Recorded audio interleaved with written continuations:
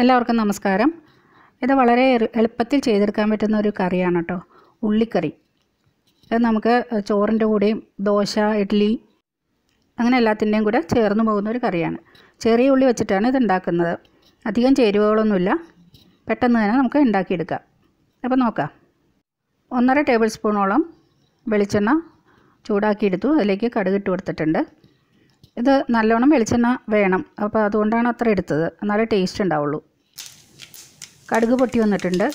അതിലേക്ക് ചുമന്ന മുളകും പിന്നെ വേപ്പില ഇട്ട് കൊടുക്കാം. വേപ്പില ഇത്തിരി കൂടുതൽ ഇട്ട് കൊടുത്താൽ നല്ലതാണ് കേട്ടോ. അത് ആ എണ്ണയിൽ കിടന്ന് നന്നായിട്ട് മുരിഞ്ഞ് കിട്ടുമ്പോൾ നല്ല ടേസ്റ്റാണ്. ഞാൻ 2 തണ്ട് വേപ്പില ഇട്ട് കൊടുത്തിട്ടുണ്ട്. നല്ല ഫ്രഷായിട്ടുള്ളത് കിട്ടുവാണെങ്കിൽ അതാണ് ഏറ്റവും നല്ലത്. നന്നായിട്ട് അതെല്ലാം മൂത്ത് കഴിയുമ്പോൾ അതിലേക്ക് പച്ചമുളക് ഇട്ട് കൊടുക്കാം. വട്ടത്തിലരിഞ്ഞ പച്ചമുളക്. നല്ല എരിവുള്ളതാണ്, അപ്പോൾ അതുകൊണ്ട് 2 എണ്ണം എടുത്തിട്ടുള്ളൂ ഞാൻ. നമ്മളിനി മുളക് പൊടിയും ഇട്ട് കൊടുക്കുന്നുണ്ട്, അപ്പോൾ നിങ്ങളുടെ എരിവിനനുസരിച്ചിട്ട് ചേർക്കുക. മുളക് നന്നായിട്ട് വറുത്തെടുക്കണം. അതായത് മുളകിൻ്റെ കളറൊന്ന് മാറുമല്ലോ, ഒരു വൈറ്റ് കളർ പോലെ, അത്രയും വറക്കണം. എന്നിട്ട് അതിലേക്ക് ചെറിയ ഉള്ളി വട്ടത്തിലരിഞ്ഞ് നേരിയതായിട്ട് അരിയുക. എന്നിട്ട് അതിലേക്ക് ഇട്ട് കൊടുക്കുക. എന്നിട്ട് അത് നല്ലോണം ചുമക്കെ വറക്കണം. ഫ്ലെയിം ഒരു മീഡിയത്തിൽ ഇട്ട് കൊടുത്താൽ മതി. എന്നിട്ട് നന്നായിട്ട് വറുത്തെടുക്കുക. അപ്പോൾ ചുമന്ന് തുടങ്ങിയിട്ടുണ്ട് ഉള്ളി. ഒന്നുകൂടി ഇതായിട്ട് വരുമ്പോൾ നമുക്ക് പൊടികളൊക്കെ ചേർത്ത് കൊടുക്കുക. ഒരു 10-15 ഉള്ളി എടുത്തിട്ടുണ്ട്. അപ്പോൾ ആവശ്യത്തിന് ഉപ്പിട്ട് കൊടുക്കാം. പിന്നെ നിങ്ങളിത് ചെയ്യുന്നതിന് മുമ്പ് തന്നെ ഒരു കാര്യം ചെയ്ത് വയ്ക്കണം. പുളി ഒരു ചെറിയ നെല്ലിക്ക വലിപ്പത്തിൽ പുളി വെള്ളത്തിലിട്ട് വച്ചേക്കണം. ഇനി മഞ്ഞൾപ്പൊടി, മുളക് പൊടി ഇടുമ്പോൾ ശ്രദ്ധിക്കണം. നേരത്തെ നമ്മൾ മുളക് ഇട്ട് കൊടുത്തിട്ടുണ്ട്, അപ്പോൾ അതിൻ്റെ എരിവിനനുസരിച്ചിട്ടുള്ളത് ഇട്ട് കൊടുക്കുക. ഇനി കുറച്ച് കായപ്പൊടി ഇടണം. ഇപ്പോൾ ഇത്രയും ഉള്ളിക്ക് ഒരു 1/2 ടീസ്പൂൺ കായപ്പൊടി ഇട്ടാൽ മതി. എന്നിട്ട് നന്നായിട്ട് അത് വഴറ്റി എടുക്കുക. ഫ്ലെയിം സിമ്മിൽ വെച്ചിട്ട് ചെയ്താൽ മതി. പൊടികളൊക്കെ ഇട്ട് കൊടുക്കുമ്പോൾ എപ്പോഴും നമ്മൾ സിമ്മിൽ വെച്ചിട്ട് ചെയ്യണം. ഇനി പുളി പിഴിഞ്ഞ് ആ വെള്ളവും കൂടി ഒഴിച്ചു കൊടുക്കുക.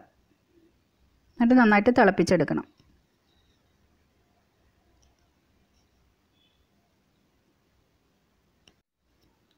കുറച്ചുകൂടി വെള്ളം ഒഴിച്ച് കൊടുത്തിട്ട് ഹൈ ഫ്ലെയിമിൽ വെച്ച് നന്നായിട്ട് തിളപ്പിച്ചെടുക്കുക. ഒരു 1 മിനിറ്റോളം നന്നായിട്ട് തിളപ്പിക്കണം. അപ്പോൾ ഒരിത്തിരി വറ്റി വരും, അത്രയും മതി. പിന്നെ പുളി എടുക്കുമ്പോൾ നിങ്ങളുടെ ടേസ്റ്റിനനുസരിച്ച് എടുക്കുക. പുളി ഇഷ്ടമുള്ളവർക്ക് അത് കുഴപ്പമില്ല, അത്രയ്ക്ക് ഇഷ്ടമില്ലാത്തവർക്ക് ഇത്രയും പുളി ചേർക്കണ്ട. ഇത് പുളിയുള്ളൊരു കറിയാണ് കേട്ടോ. അപ്പോൾ ചോറിലൊക്കെ കൂട്ടി കഴിക്കാനാണെങ്കിൽ നല്ല ടേസ്റ്റാണ്. പിന്നെ ഈ സമയത്ത് ഉപ്പൊക്കെ നോക്കിയിട്ട് വേണ്ടത് ഇട്ട് കൊടുക്കുക. അപ്പോൾ എണ്ണയൊക്കെ തെളിഞ്ഞ് വന്നിട്ടുണ്ട്, ഒന്ന് വറ്റി വന്നു.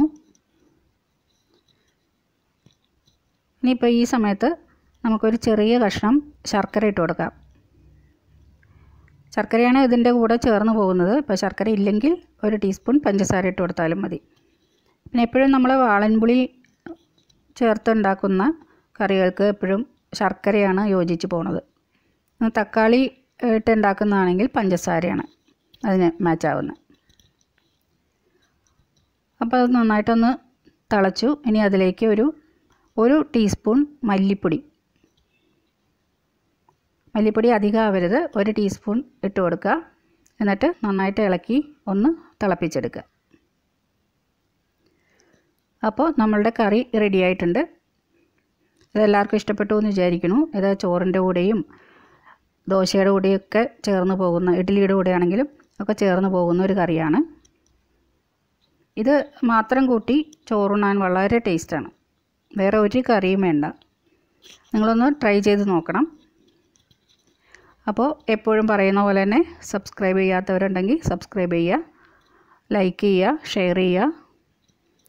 അപ്പോൾ അടുത്ത വീഡിയോയിൽ കാണാം. Thank you.